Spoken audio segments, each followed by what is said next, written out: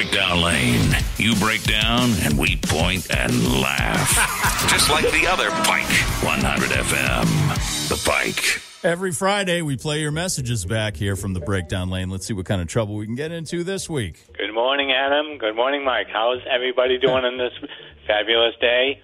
You guys are awesome on the radio, and I'd like to hear a song if I could. Look at Little Sister by Stevie Ray Vaughan. Crank it up. Oh, we threw a crank it up in there. Crank it up. I love that.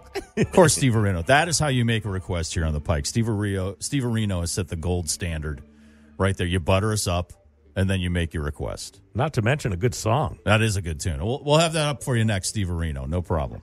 Hey, Shu, I remember last week there was a message of a guy saying to keep your mouth shut when it comes to the Bruins. Why don't you go ahead and do that? Why don't you just keep your mouth shut? Stick to your disc game. Your what game? Your disc game.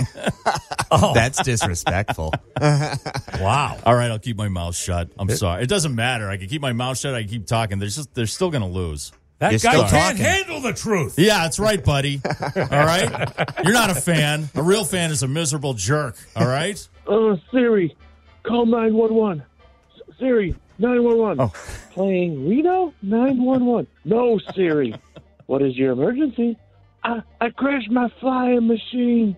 Oh, where? The Enchanted Hills. That's right. The guy we talked about, the parasailing thing, he had this giant kind of propeller with him, and he was on a parachute, and then it stopped, and he fell. I think he fell like 85 feet. Oh, was it 85 feet? Yeah. And then he broke several bones. Yes. And Siri, for some reason, wasn't dialing 911 for him. Well, she was laughing. Yeah, and then we just thought it was funny. He's fine, which is good. He's going to live, but just the fact that he was here. This is his. Help me, please! I crashed my flying machine. It started out so great. He's like, I'm going 50 miles an hour. Yeah. He started out so confident. He was so psyched, and then he had to tell the dispatcher, "I crashed my flying machine," and then he had to say, Where are you? In the Enchanted Hills. I thought you said the Enchanted Village. All right. Might as well. Either way, right? It's just like, okay, Crashed Harry. into Jordan Marsh. All right, Harry Potter. I'm glad you're okay. Hey, Mike Shue, Alex Jones here.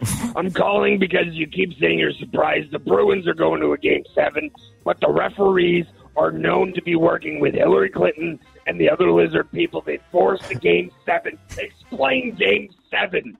They put charges in it. And the Toronto Maple Leafs have not beat the Boston Bruins since the Coconut Grove fire. And that is why the Maple Leafs are going to a Game 7. It's going to overtime.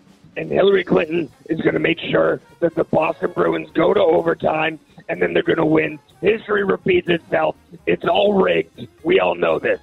You know what? I'll believe that at this point. Finally, a logical explanation. Right. Somebody who's explaining it all with reason. Right? I Thank could you, see the veins popping out of his head. Alex Jones. I can smell his breath. Oh, my God. I love Alex Jones, guy. All right. Thanks for your messages. The Pike Breakdown Lane.